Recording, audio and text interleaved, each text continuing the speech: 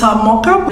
You could have a minimal viable product, which is build a stripped down version of the product with core functionalities, or you could use the wizard of all testing, which is you fake the back-end processes. So for instance, if you pitch a digital product, you can basically create a front end which customers can use, but then not build out a whole back end and just do the manual processing behind proof to management that it can be done. You could also use storyboarding, sequence of drawings or pictures to visualize the customers.